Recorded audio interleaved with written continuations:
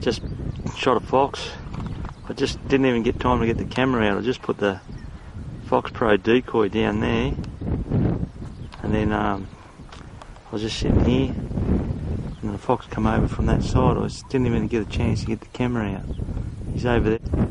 And so show you boys, there's the Predator 204. I've got a 40 grain VMAX bullet with 28 grains of powder, something like that. Test loaded it.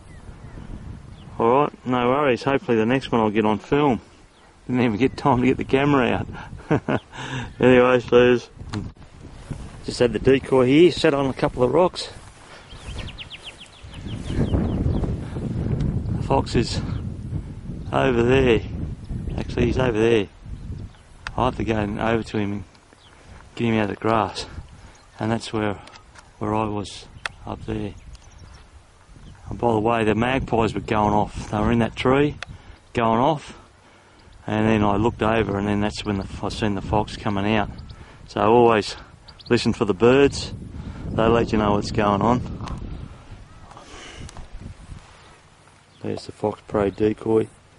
I used a Tenterfield whistle too, but that one come up to the rabbit call. He was locked onto that rabbit decoy I made up. I put two rabbit's tails on each end of it. When it moves around, they go crazy. There's the fox. That's where he fell, hit him in the head.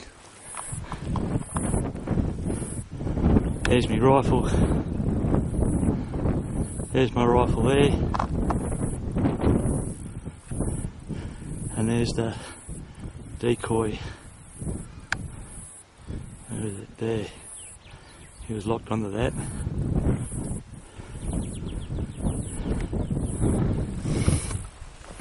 Not a bad fox.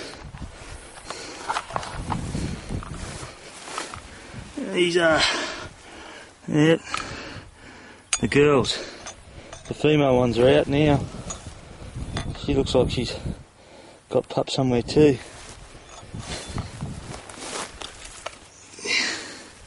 The old VMAX bullet.